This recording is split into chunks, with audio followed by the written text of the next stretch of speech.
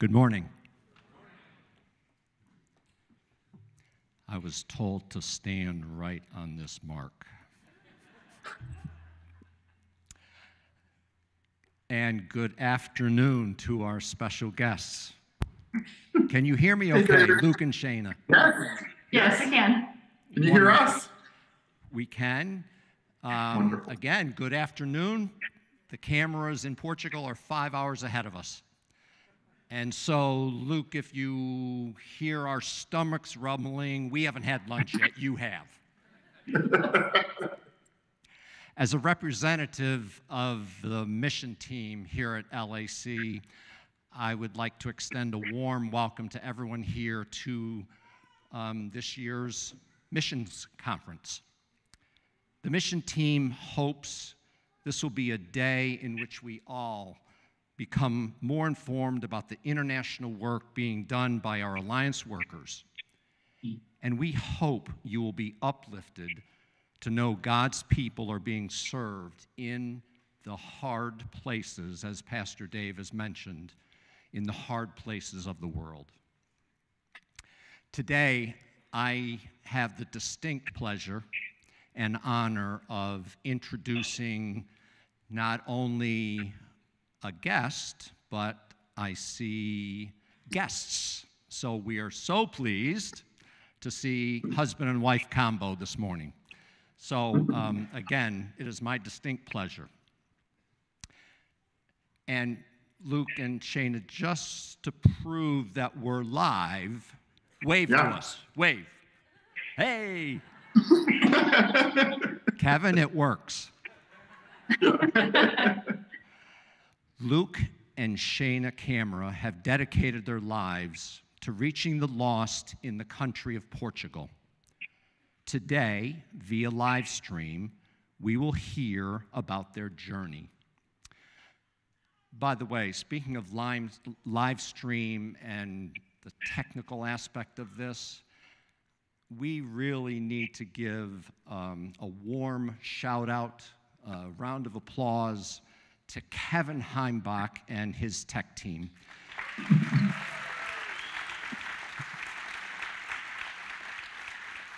This is high-tech stuff and pretty special, so thank you, Kevin.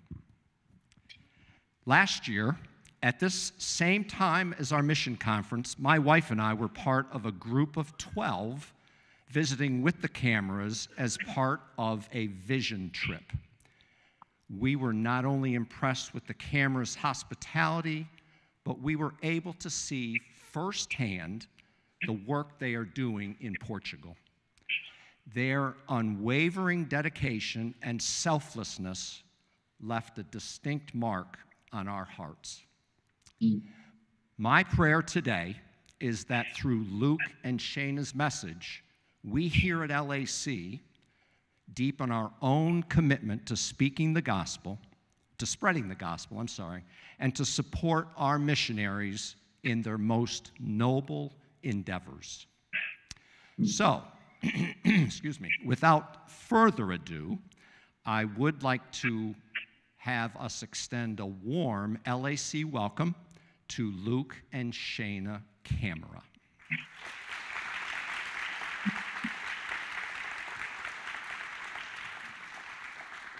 And guys, it is so great to see your faces again, your smiling faces. Thank you so much for being here. We're so looking forward to hearing from you and your message. Again, it's just a pleasure to have you here, and thank you so much for taking the time to do this. You know, as I mentioned, Libby and I have had the opportunity to get to know you guys firsthand. Being in your home, enjoying your hospitality. If we could take just a couple of minutes and maybe have the congregation get to know you a little bit better. Tell us about your family. Yeah. Well, this is Luke. I'm Shana, and we have. If you got confused, yeah, I'm Luke. Yeah. we have four kids. Our oldest is Kayla, and she is at the University of Alabama, and in her second year there. And our son attends Black Forest Academy. His name's Mayor, and he's in the 11th grade this year. Black Forest Academy is in Germany, and it's a boarding school that a lot of our missionary kids go to if they're in Europe, or the Middle East as well. And we have Ellie, who is here with us. She is 13, and her sister Karis is 11. So they both go to Portuguese. Well, this year it's actually an international school as well. So when we first got here 2.5 years ago, it was strictly a Portuguese school, and they've grown so much now that they have over 300 international students. So Karis and Ellie, Mayor, and Kayla were all the first 6 that kind of started that. So yeah, yep. So our hands are very full with these 4 kids. The Lord has definitely blessed us with a great family. And Shannon and I have been married for over 22 and a half years. She's my high school sweetheart. So that's kind of a big milestone. And so we've been married for 22 and a half years, together for a little over 25 years. Wow. Nice. Yeah. Wonderful. Thank you. Tell us, how did your ministry start? Yeah. So here in Portugal, in the States, we actually were church planners, and we worked in local churches and kind of did that for 20 years or close to it. And then here in Portugal, our ministry here has kind of started, the first year or so has been language school. And so that's kind of what we dedicated ourselves to for the first year. And then in the second year, which we just kind of wrapped up, year 2, it was part language school, part being more involved in ministry here in the country. And so what that looks like for me is it's been some preaching, it's been some teaching. We've been involved with the College of Prayer here, and a new kind of ministry for us. We've started, not because we asked the Lord for this, but because he brought it to us, just a marriage ministry. And so in the States, we obviously supported marriages and love to speak into couples' lives. But here it's been much more of a formal kind of marriage ministry. And so we've done several marriage retreats. And we recently just did a marriage lunch, or dinner actually, for I don't know how many couples were there, 14 different couples. And it's just been great. And here in Portugal, the divorce rate is the highest in all of Europe. And so it's really a need that we were unaware of until we kind of showed up, and they started saying, hey, can you guys talk to us about marriages? Like, okay, I don't feel prepared for this, but yeah, let's do it. And it's been a wonderful ministry. Shayna has been very involved in worship. And so leading worship, translating songs. In fact, one of our friends works or wrote an Alliance worship song, and we were able to translate that into Portuguese. And he visited us just a few months ago, and we got to sing that along with him in Portuguese, the song that he wrote for the Alliance here in Portugal. So it was kind of a great circle moment for us. And that's been a lot of Shayna's ministry as well, music and to families and children. Yeah. I also understand a momentous time of your ministry recently, Luke, was you got to preach for the first time in Portuguese. Praise God. Yeah, so yeah, it was incredible.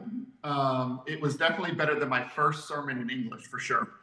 So that says anything. I don't know. You guys will be able to judge after today, I suppose. But yeah, it's been wonderful. I have actually preached twice now in Portuguese, and in December I'll preach again on Jesus in John chapter 11. I am the Good Shepherd, and so I'll preach on that passage in December. So I'm really excited about that too.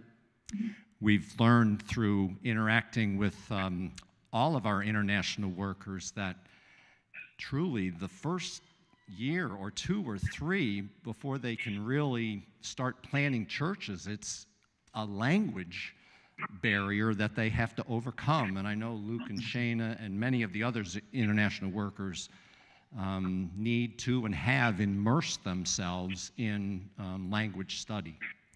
So, final question for you.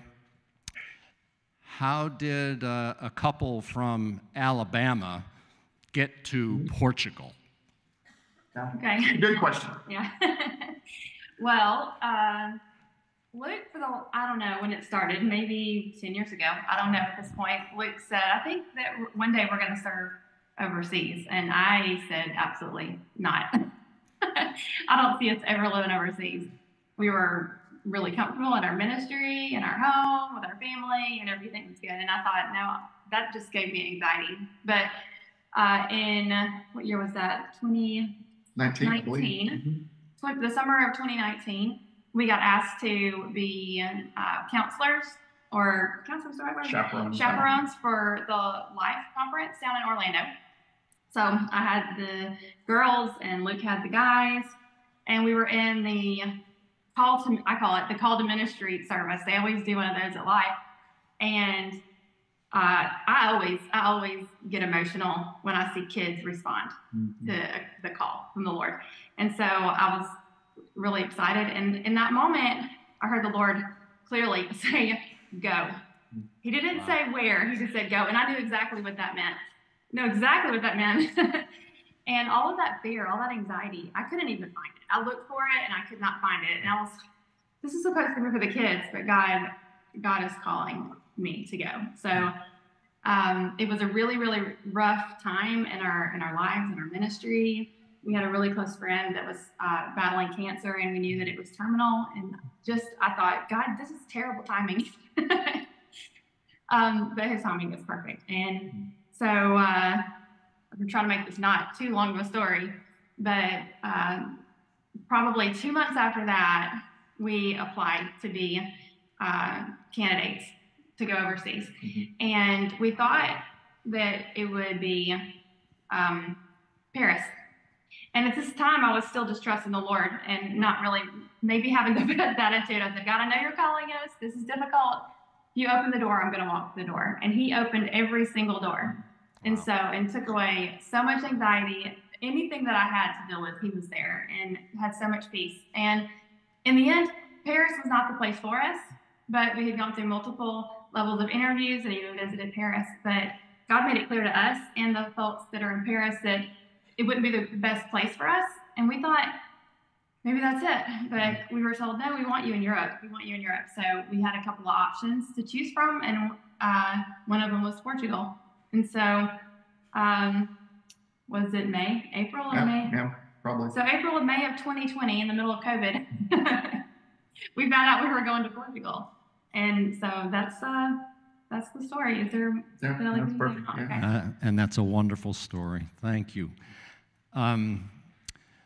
Before I turn the program over to Luke, I understand that there's a video that you'd like us to show. Yeah, so this is just a brief video that we've created for our partner churches, such as your church there. And it just gives you a little bit more background about Portugal very briefly and kind of a call to prayer. It's really a prayer moment. And this video is special to us for two reasons. One is all the pictures that you'll see are pictures that are here in Porto, where we live. And then the voice is our oldest daughter. And so she's narrating this prayer moment video. Nice. I hope this is a good transition, a good way for you guys to get a little bit better of a picture here of Portugal. Well, I'm going to turn the microphone over to you. And again, just great seeing you, and looking forward to your message. God bless. Great. Thank you, Dave.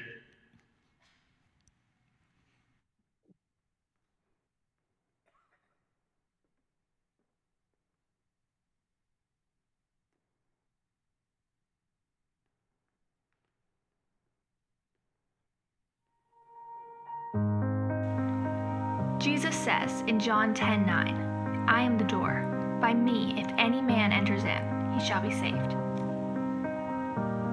In Revelation 3:20-21, the Lord says, Look, I stand at the door and knock. If you hear my voice and open the door, I will come in and we will share a meal together as friends. Those who are victorious will sit with me on my throne, just as I was victorious and sat with my Father on his throne. In the words of Paul in Colossians 4:3, pray for us too, that God may open a door for our message, so that we may proclaim the mystery of Christ.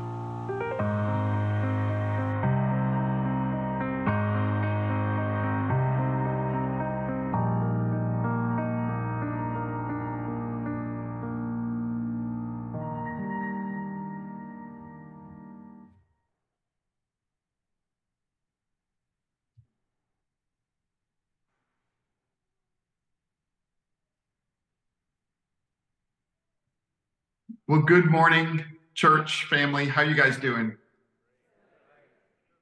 Doing well? Let me see you wave back at me. There it is. Perfect, perfect. I see a good waver in the front. I can't tell. It's a little dark. Is that you, Dave and Libby? Is that it is? Waving at me in the front. Perfect. Well, guys, once again, thank you so much for allowing Shana and I and our family to be a part of your family this morning. It means a lot to us. And I hope that your missions conference goes well and continues to go well. And I just want to say this to start off with. Thank you, thank you, thank you so much for your generosity to the Great Commission Fund. It supports our work here in Portugal, but it also supports 700 Alliance workers around the world. And so thank you. It is a huge sacrifice, and I know it is a huge commitment on your part. And so I appreciate it. If you never hear anything else from a missionary, make sure you remember that I thanked you for this moment, because it really is big and it really is a huge moment for your generosity. So thank you once again. I think you heard a little bit about our story, about how we got here in Portugal. And it's really a fascinating story, one that we were super happy in the States. We were having an impactful ministry. We were seeing lives change. We were making disciples. We were involved in church planning, not just a church that we started, but also other churches that were being planted. And it was just a wonderful ministry that we had. And when the Lord called us to go, it wasn't just an overnight process. As Shana said in her testimony in sharing the story, we applied to the national office, the International Policeman Office there in Columbus, Ohio. At the time, it was in Colorado. Some of you might know that the national office has been moving or has moved. And at the time we applied, and from the initial application, there was a long form we had to fill out, an application. And then we had an initial interview, and then we had a second interview, and then we had physical examinations, not just us, but our children as well. And then we had psychological examinations where we met one-on-one with a counselor for us and our family as well. And then we flew out to Colorado for an in-person, face-to-face, half-a-day interview, multiple hours. People were Zooming in from Europe and from Alabama as we were there in Colorado. And it was a long process. And even then, the board of managers here, the board of directors in the Alliance, still had to approve us before we could be sent. It wasn't an overnight process. And even part of that, we had a church family. We had a church district and other churches and other ministries that were praying for us and encouraging us and being a part of what it looked like for us to go, for us to be sent. It wasn't just us kind of alone somewhere. It was us part of this larger family that was being sent. And so it really was this, this incredible process. But it was hard for us to go. It was hard for us to leave our family behind. It was hard for us to leave the impact we were having. But God called us to go, and so we went. We had to listen to that call. And I know that you there, y'all at Lewisburg Alliance Church, have that sense to send more workers. You have that sense to be missional where you are. This Sunday is your missions conference Sunday, and I love that part of your missions conference is shoeboxes, that you're filling them up, that you're praying over them, that you're gathering them at the front this Sunday with the children involved. I think that's a great and amazing ministry that you're having.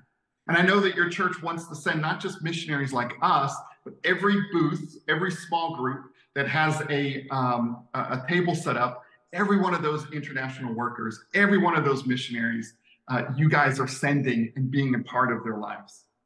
But I also think that if you're like me, you probably want to see if there's a way to not be better, but to prove, Lord, is there more we could be doing? Lord, is there more that we could be stepping into? And so I want to turn your attention to Acts chapter 13. Acts chapter 13, verses 1 through verse 3 here. And I'm going to read this in just a moment as you guys turn there. But I just want to make this note. Antioch the city that we're about to read about, this passage kind of refers to, is the third largest city in the Roman Empire at the time. You had Rome, you had Alexandria, and then you had Antioch here.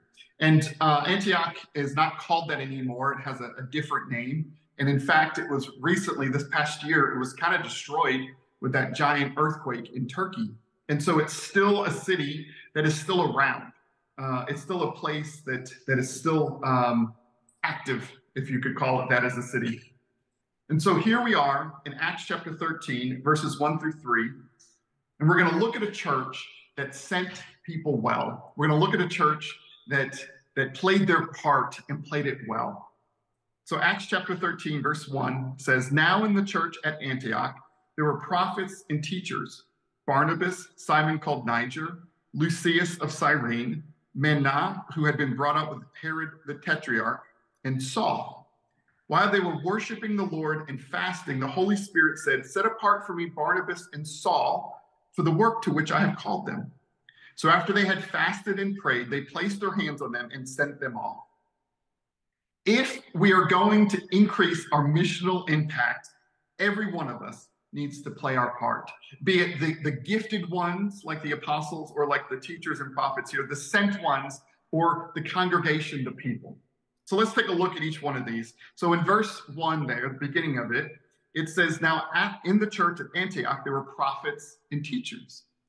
Now, my theology, I look at Ephesians chapter 5, and it kind of lists these 5 offices, right? You have pastors, teachers, evangelists, prophets, and apostles.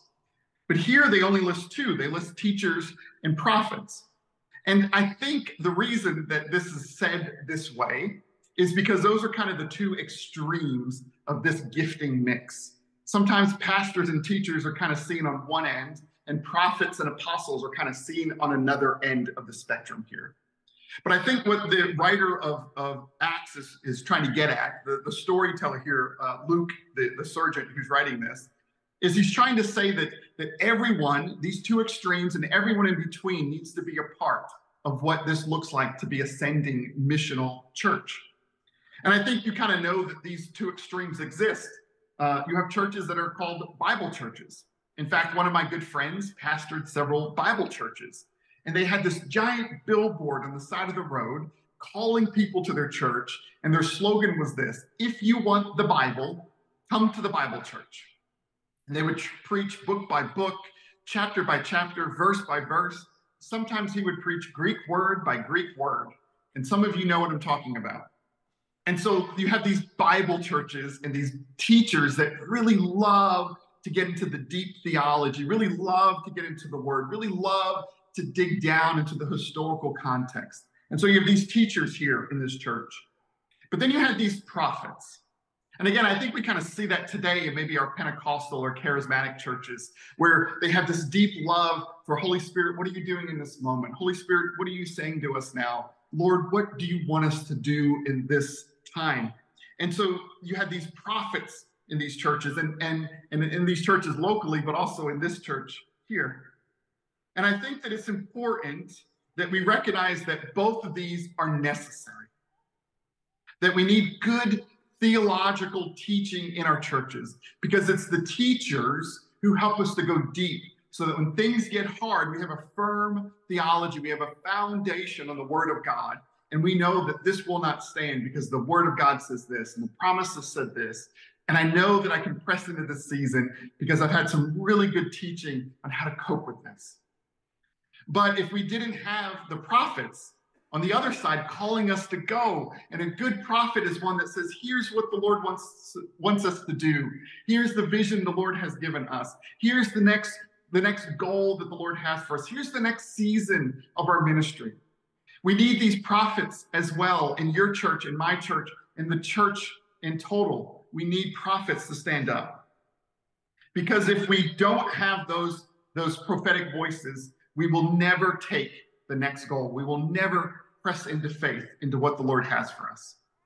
And so my word of encouragement for you there is that the teachers in your midst would stand up and teach well, that they would go book by book and chapter by chapter and verse by verse and Greek word by Greek word or Hebrew word by Hebrew word.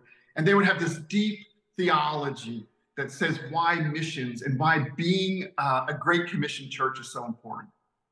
But then I also pray that the prophets would stand up and say, I feel like the Lord is calling our church to this ministry. I feel like calling our church is to press into this season. And that it wouldn't be a fight, but it would be this beautiful blending of these giftings that the Lord has given us. We're reminded that the Apostle Paul says that we need all the gifts in the church for today. A hand can't tell the eye what to do, and an eye can't tell the hand, I don't need you. We need the prophets. We need the teachers. We need them to work together. And so instead of being a Bible church or a Pentecostal charismatic church, we would just be a New Testament church, like this church in Antioch. And so stand up teachers and stand up prophets. Teachers, respect the voice of the prophets, and prophets, don't knock the wisdom of the teachers in your midst either. The second group of people, the first group of people is kind of these gifted ones, maybe these leaders, right? The second group of people we see in this passage are the sent ones. It says in verse 2, the end of verse 2, set apart for me Barnabas and Saul for the work to which I have called them. So after they had fasted and prayed, they placed their hands on them and sent them off. So you have Paul and Barnabas, or Saul in this part of the passage, but he quickly becomes Paul, and they get sent out onto a trip. It's actually typically called the first missionary journey. And they go where? To Barnabas's hometown. And they go to this little island and they start the ministry there. And they start to minister and to witness and to see miraculous signs because they were sent. They stood up. But this isn't the first time we read about Saul or Paul, and it's not the first time we read about Barnabas. Barnabas is mentioned in the book of Acts in chapter 4 as one of the faithful disciples who sold a plot of land so that he could give it to the needy believers there in Jerusalem. And his name actually isn't Barnabas. Barnabas is his nickname, which means encourager. And so right away, he gets a nickname, meaning this guy is an encourager.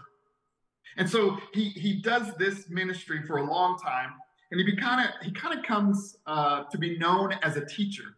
So he traveled from Jerusalem as kind of a messenger to Antioch. He would go to his hometown. In fact, when he found out that Saul, who was not a believer when Jesus was crucified, resurrected, and rose again, Saul actually was persecuting the church. Saul was putting people into jail. And in fact, we remember the story on the road to Damascus, where Paul sees a great light and the Lord Jesus Christ himself speaks to him and changes his life dramatically. Barnabas, when he finds out that Saul, future Paul, is saved and has radically changed, goes and gets him and starts discipling him. And so this friendship is formed, but it's not an overnight friendship. It's not something that all of a sudden they appear in Acts chapter 11. They're prepared. This is probably at least 10 years of ministry for Paul before he's sent out. And it's ministry where he's alone for 3 years, kind of learning what it means to be a believer, learning what it means to be a Christian, a Christ follower. It's Barnabas learning, okay, I grew up Jewish, but now what does it mean to have a Messiah theology? And learning to teach that and learning how to travel, learning how to disciple, learning how to minister to people in different situations. For 10 years, they were prepared to be sent. And I'm sure that there's people in your congregation who are being prepared to be sent. It could be a young couple. It could be a teenager in the room right now who feels that call. The Lord's calling me to go. Just like my wife felt the word go spoken to her heart by the Holy Spirit. You might have heard that or are hearing that or will hear that. I encourage you to be prepared. Go to school. Find out what school you need to go to in order to be prepared to work overseas. For me and my wife, even though we weren't going to go overseas originally, we did get a Bible degree. And so my major was in pastoral ministries with a minor in Bible. My wife was in music with a minor in Bible. And so we were prepared educationally to work overseas. But then we also were prepared by the sense of volunteering. And so we worked in the nursery at our church. We helped out with children's ministry. I was a camp counselor for many years, all in my high school years, all in my college years. just prepare myself. For the ministry, I didn't know what it looked like, but for the ministry, the Lord was calling me to. Sometimes we overlook those small moments of service, and we don't think they add any value. But I'm telling you that every pastor on your staff has cleaned and vacuumed and arranged all of those chairs in that room. And it looks like there's a lot of chairs in that room. And every pastor and every worker on staff in that church, every ministry leader, every Sunday school teacher, every youth volunteer has taken out the trash and cleaned restrooms and been the last one to go through the building to make sure all the lights were off. That is a big task. That's not a little thing. It's service. And we're called to serve. If you feel like the Lord is calling you to be sent, whether it's local, to go to your local school, to serve your neighborhood, to sit at your coffee shop and witness to the people around you and just be a presence for Jesus, or to go overseas, you need to start being prepared if you're going to be a sent one. And it's so important that you go prepared, because the work is hard. Whether you do it cross-culturally like my wife and I are doing currently, or you do it in the States like we were doing just a few years ago. It's not an easy thing to do all the time. But the Lord has prepared us in so many ways for a lot of those experiences. And some of it is through mentors as well. I mentioned this in passing, that Barnabas was kind of a mentor for Paul. We all need mentors. We all need someone to speak into our lives. And so not only do you need to start serving if you feel like you're a sent one and start being prepared theologically and academically, but you also need someone in your life to speak into it as well. It might be a youth pastor. It might be your senior pastor. It might be Dave and Libby. It might be someone else in your district. It could be someone else you know, but someone that can walk alongside you and say, this is what you need to do to prepare yourself to be a sent one. And again, don't hear me say that you can't be sent and stay local. You can. You can totally feel the call of God in your life and be the best youth volunteer in the world, or youth pastor, or senior pastor, or overseas worker. I don't want you to think that you have to get on a plane to be a minister, to be a sent one. You don't. You simply raise your hand and say, here I am, Lord, send me. And that's the qualification that the Lord looks for finally, is a heart that is willing to go. You have to be willing to put yourself in a place of humility. You have to be willing to put yourself in a place where you can say, Lord, not my will, but your will. And it might be going to that grumpy neighbor with a plate of cookies. I've done that many times. It might be going to that coworker who seems a little lonely and saying, let's have lunch today. It could be going to the kid in the cafeteria that people pick on and inviting them into your friend group. It could be going onto college campuses and just befriending and having a ministry there. I don't know what it looks like for you, but it needs to have that heart of, Lord, not my will, but your will. So we saw that there's these leaders, these gifted ones in the church. There's obviously the sent ones, the people that are going, but there's also someone else here. It's the people. It's the congregation. And so we read this: while they were worshiping the Lord and fasting, the Holy Spirit said, set apart for me Barnabas and Saul for the work to which I have called them. So after they have fasted and prayed, they placed their hands on them and sent them off. See, it doesn't take just a gifted person to go, and it doesn't take these gifted teachers or prophets to kind of point out where the Lord's leading. The whole congregation is involved in these missionaries, these sent ones being sent. They were fasting, they were praying. The Lord was speaking into their midst. One of the prophets might have stood up and said, I feel like the Lord's saying this. And then one of the members in the church said, yeah, I feel like that resonates with my spirit. And I think the Lord is specifically saying it's Barnabas or Saul. And someone else said, I felt the same way when we were praying the other day.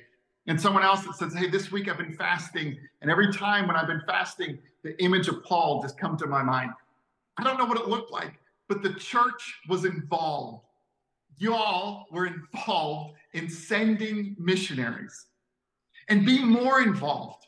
It's not just a giving of your money, which is huge. And I know it's a sacrifice, And one thing I'm learning about the American church is the American church is super generous.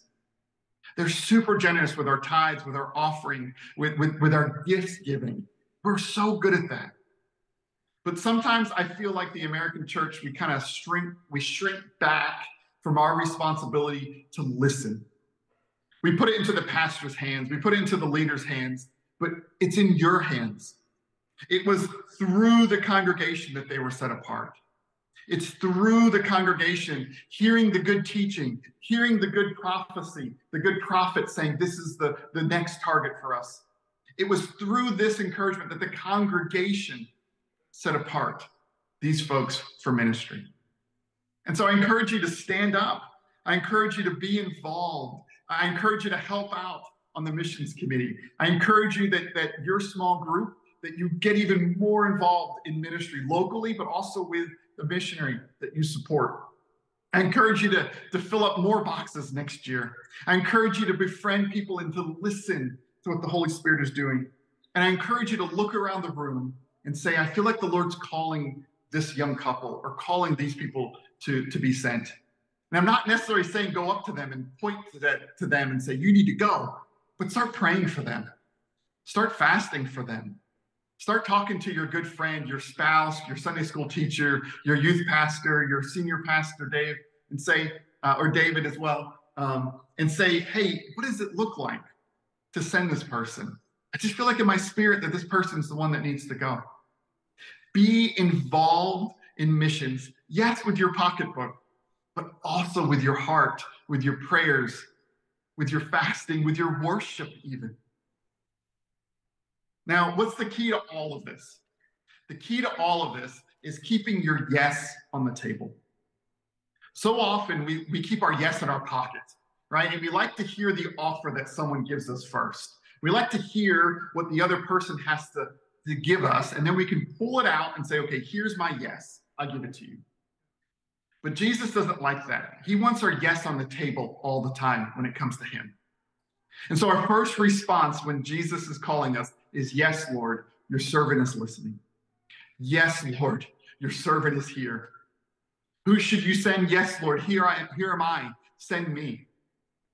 And I know that fear can play a crippling role. I know anxiety can get in the way of what it means to be sent, what it means to be a prophet or a teacher, or what it means to fast and pray for missions, to give to missions. But I encourage you to keep your yes on the table. For us, you heard a little bit of our story when my wife shared that, man, we were so excited about going to Paris. The ministry they were doing in Paris fit us perfectly. The city, there's one church for 30,000 people there in France. There's a deep need for the gospel to be given, to be present in Paris, in France as a whole. And so in some ways, it was really devastating when they said, no, this isn't a good fit. Because to me, it looked like a perfect fit. It really did. It lined up with my heart for evangelism. It lined up with my heart to go to where the Lord needed us to go. It lined up with the ministry model that they were doing in that particular location. And so when they gave us the call and said, not Paris, I really thought, okay, this is it. But I kept my yes on the table. Shana kept her yes on the table. And so when they said to us, we want you to serve somewhere else in Europe. And so they gave us some options, Berlin, Portugal, where we are now, or Spain. And we started praying and fasting and talking to other people, inviting the congregation, the people around us to be a part of this decision. I talked to some really good friends who are teachers. I talked to a really good friend named Larry who kind of has this prophetic voice. And we brought all of these people together and we listened to the wisdom of those that have gone before us. And we really wondered, okay, Lord, where do you want us to go? And so our yes was on the table. And so when they said, we want you to go to Portugal, our answer was yes, it's already there. And so may you be a church that has your yes on the table. When Pastor Dave gets up and he shares this grand vision, may your yes be on the table. When your small group says, we want to start this new outreach ministry, may your yes be on the table. When you feel like the Lord's calling you to go, but you're not 100% sure where to go, keep your yes on the table.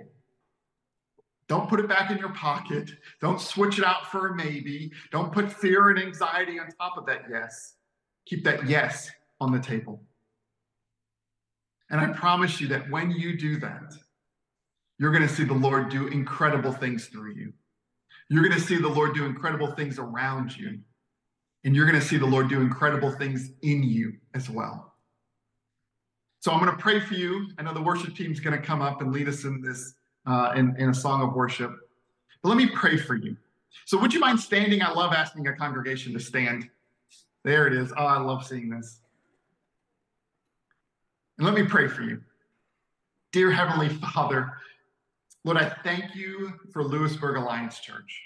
Lord, we have been so blessed through the church and the ministry that they have. Lord, we've been so blessed to be part of the service today, to be included in this annual missions conference, Lord. What a privilege it was for us. Lord, I thank you that this is a church that gives and gives generously to the Great Commission Fund. Lord, that this is a church that gives and gives sacrificially to individual workers like myself and my wife. Lord, I'm so thankful that this is a church that jumps on board with a ministry like Shoebox Ministries. Lord, I pray that they would go even farther. Lord, I pray that the prophets and the teachers and the evangelists and the leaders of this church, Lord, would keep their yes on the table. Lord, I pray for those that you're calling to be sent, be it a young person or someone looking to retire or someone with the white hair, Lord. Lord, I pray that they would keep their yes on the table. And Lord, I pray for the church that they would keep their yes on the table. Yes, we will send our best. Yes, we will change the direction of this ministry, Lord, if you call us. Yes, we will be a church that stands on the gospel. Yes, we'll be a church that sends our best to go out. Lord, would they be a church that keeps their yes on the table? And Lord, when Satan comes with his fear and his anxiety and his worry and his questioning, Lord, may the voice of the teacher stand up and say, but this is what the Lord says. May the voice of the prophet stand up and say, but this is what the Lord's calling us to. And so, Lord, I pray for this church. Lord, I pray for the ministry that they have and will have. Lord, that they would keep that yes on the table. And then be a church that the Great Commission is not just something that they hear about, but it's something they live and it's something they do day in and day out. And Lord, I thank you once again for your presence in our life. And Lord, for the ability to say yes to you because you are a good Father.